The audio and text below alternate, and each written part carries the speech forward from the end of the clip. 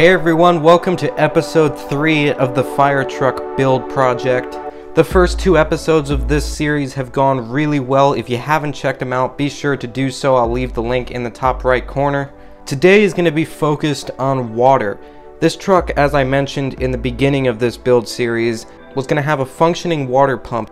Of course, this truck is not very big. I can show you that by just putting a common object, just like a tape measure, in front of it. You can see it's not a very big fire truck, so I can't really fit a big water tank in here. Before we get into working on the truck though, I want to show you guys what I've gone through with testing this setup for this truck. I started by buying this fuel tank off of Amazon a while ago, before I even decided to announce this project on YouTube, and I thought that this might fit. Obviously it doesn't. This thing is way too big. I think this is a full liter of water, so this one's definitely not going to fit. This will be saved for another project that I have in the works, or something else that might still be related to this fire truck, which I'll mention later.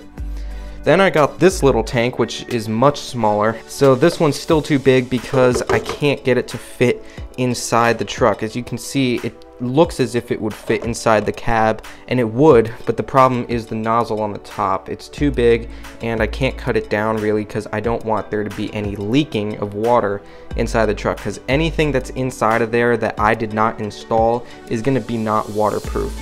Maybe a little bit water resistant, but we really don't want to have any leakages, because all these wires that are still inside the truck that complete the circuit to make the ladder work are still going to be very sensitive to water. So the final water tank that I got for this truck, which will work, is this water tank that I got from a company called Dubro, but the tank seems to be in pretty good condition. Also, I got this from Amazon. It seems to be pretty well built. Don't think it's going to have any leaking, and it's also got these 2 brass tubes that come out of the front that will be super helpful in getting the water outlet out the side of the truck, so that way we can fill it from outside. I've also got this silicone tubing. Part of this is going to be running up the ladder and out the bucket, so that way that's our hose that's going to stream water out the top. Also, some of it has to be connected from the tank to the water pump, and then this guy right here is going to be inside. This is basically going to connect the brass tube on the inside, so that way we can fill the water from the outside of the truck, and you guys will see how all that goes together shortly. My main plan is to fit this brass tube through this little hole that's already on the fire truck, and then when it comes time to fill the truck from the outside, we can hook up part of this silicone tube right here on this outlet like so, and you can see how that will be just like a regular fire truck. The water pump I'm working with, I also got from Amazon. This is a little electric water pump that I found for a really good price, and it works really well. I've tested it just by directly plugging it into a battery, and it works very well. This is the input, and then this is what comes out. So this is going to be mounted right above our drive motor in the back, and that's going to be located right under the ladder. So it won't really have to direct water too far to get up to the ladder. And that's what we really want. It's powerful. I've seen videos where this has been used to make water guns, and it works really well. So we're going to be using this guy here, and basically how the system is going to work is we're going to have the water tank mounted inside the cab, kind of like so, with some Velcro just in case I need to remove it while I'm still working on the truck. And then this brass pipe that's bent is going to be sticking outside of the side of the truck. This one is going to be led with a hose going to the water pump that's in the back of the truck, and then out the top the pump is going to pump the water up the ladder and out the bucket. It sounds all complicated as I'm describing it, but I promise it's not that hard. Let's get started so that way we can see how this thing is going to go together.